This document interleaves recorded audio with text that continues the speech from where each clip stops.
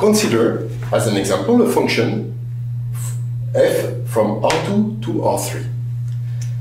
How can we write the inclusion function for f? F becomes inclusion function, so I write it with brackets.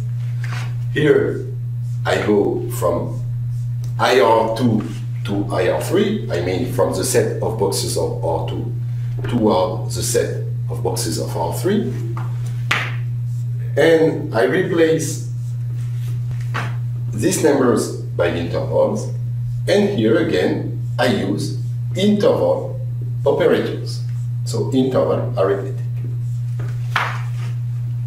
We have now the natural inclusion function, bracket f, which is associated to the function f. Now we have a theorem for Moore which states that if in each subfunction of f, so in each coordinate function, each variable occurs at most once, then we have the minimal inclusion function. What is the minimal inclusion function?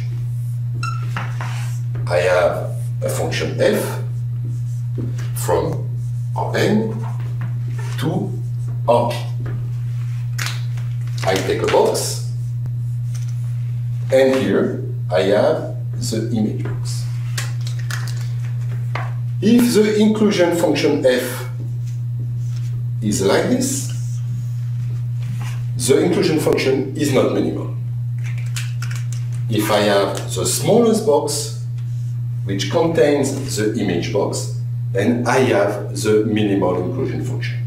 So the Moore theorem tells us that if each variable occurs at most once, then I will have the minimal inclusion function.